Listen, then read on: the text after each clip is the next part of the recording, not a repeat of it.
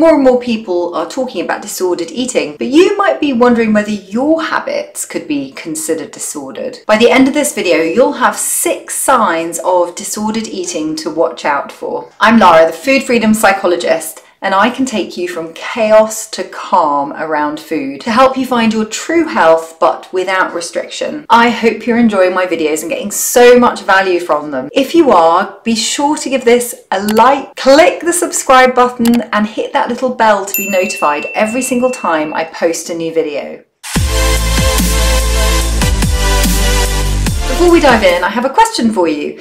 Have you ever wondered whether your eating is disordered? If so, let me know in the comments below. I also wanted to give a little trigger warning here. We are discussing disordered eating, which will touch into eating disorders. So if this conversation isn't right for you at the stage of journey that you're on, then go ahead and find another video. So what is disordered eating then? Imagine you're at work and your colleague tells you that she's cut carbs from her diet, or you've got a friend that logs all that she eats in a weight loss app, or maybe you have a friend that tells you that her early morning walks or gym sessions are a way for her to earn her breakfast. These kinds of conversations are so normalized that sometimes it's hard to work out if that kind of thing is disordered or not. Like, where is the tipping point? Especially because so much of this stuff is considered quote-unquote healthy. Disordered eating actually refers to irregular food or body-related behaviours that are used to help someone lose weight or get healthy. But they are behaviours that haven't yet warranted an eating disorder diagnosis. So this is where disordered eating is very different to an actual eating disorder. Disordered eating is a way of describing someone's eating habits and behaviours rather than any specific diagnosis. Whereas an eating disorder fits specific criteria, and that's what leads to a diagnosis of eating disorder. But since this phrase disordered eating has become more and more common, it might be hard to work out whether some of the behaviours that you're engaging in be considered disordered eating. So what I've done is I'm sharing 6 things considered disordered eating. So thing number 1 is food restriction. So this could include frequent dieting, it could be skipping meals, like skipping breakfast or skipping lunch.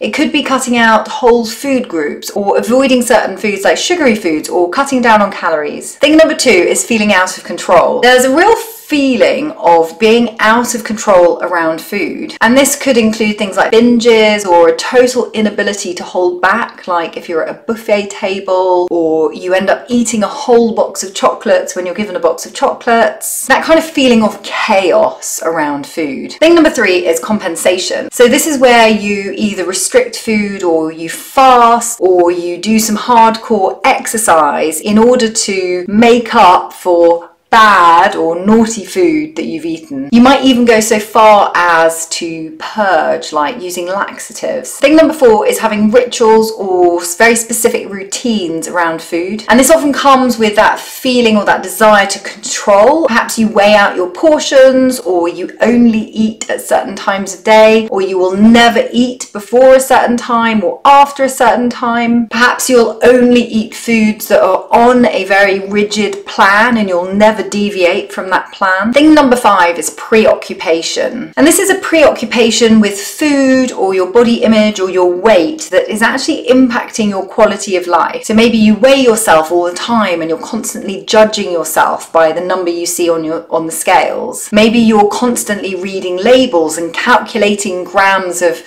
sugar and fat in the food you eat. Maybe you'll only cook healthified versions of every single food. And thing number 6 is feeling guilty. That can actually also include feelings of disgust or even feeling anxious around food. You might feel quite anxious about eating in social situations, so you start to withdraw, and maybe you'll find yourself skipping or avoiding all social activities that include food. So now that I've listed all 6, you might see some behaviours that you're engaging in. You might actually notice that some of the behaviours that I've listed here are behaviours that are encouraged in some fad diets. So what's the deal when we look at fad diets versus disordered eating? Basically, a fad diet is something that encourages you to drastically change the way you eat in order to lose weight, and it's often to do that in a really short period of time. So this might include things like fasting or removing whole food groups or having a drastic cut in calories. I mean, you only have to look look at things like keto or paleo or intermittent fasting or Noom to recognize some of these behaviors in those dieting approaches. And by the way, I want to caveat here and say I totally understand there are certain people that need to eat in a certain way or cut out food groups for certain medical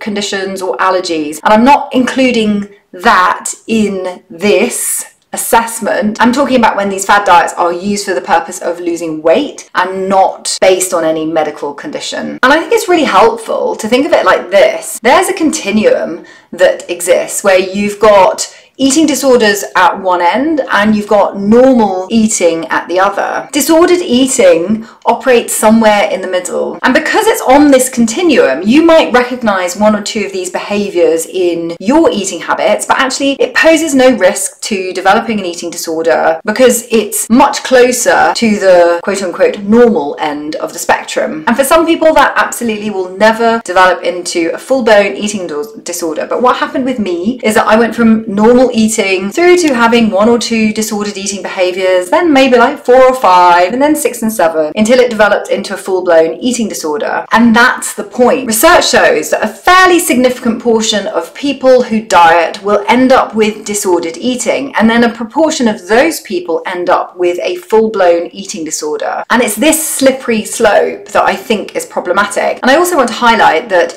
disordered eating can lead to both physical and mental health issues. So mental health issues, eating disorders, having preoccupation with food that impacts quality of life. I've kind of mentioned them already, but like there are physical manifestations as well. So you can end up with malnutrition or low blood pressure. And then there's increased anxiety, depression, and potentially social isolation. The bottom line is, if you are preoccupied with food or your body image, or you're feeling this huge sense of guilt and anxiety around your food and eating habits, or you are routinely restricting and maybe going so far as to purging, then you definitely want to consider reaching out for support. I've actually included a link below because if that's you and you want to have a quick chat to see how I can support you, then feel free to get in touch. As always, I've added some resources and some links below, and I recommend a couple of books here. One is called Just Eat It and the other is called More Than a Body. Just Eat It is a great book explaining how to eat in that normal way, and More Than a Body is such a great book for helping you improve your body image. Check out these videos next for more health, food freedom and mindset tips, and if you like my video, give it a thumbs up,